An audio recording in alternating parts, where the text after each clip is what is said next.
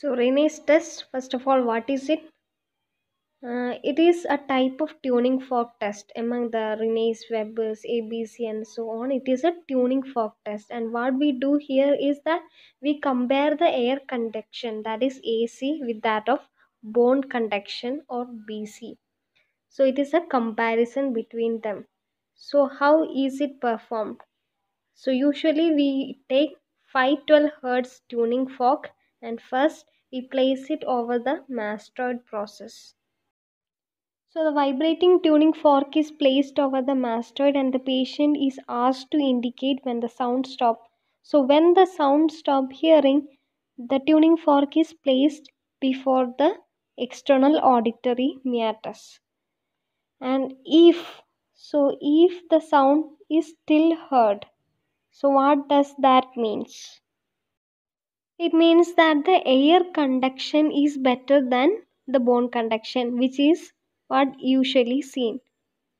So we can say that the test will be positive. So the positive Rinnes test is seen in normal people and also in cases of sensory neural deafness.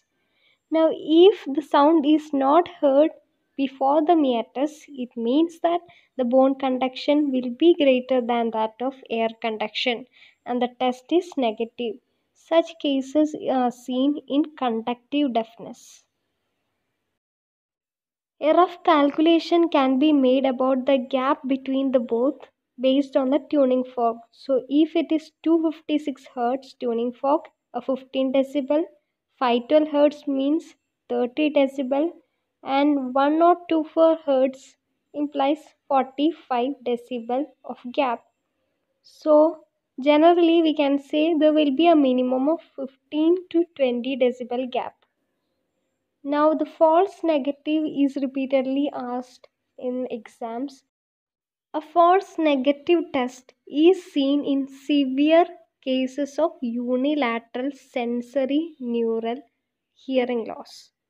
So, generally, negative Rinnes test is seen in conductive deafness, but a false case is seen in severe unilateral sensory neural hearing loss.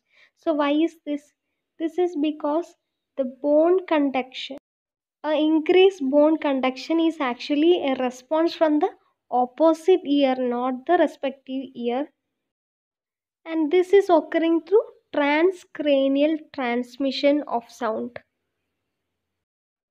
Now, how to avoid it?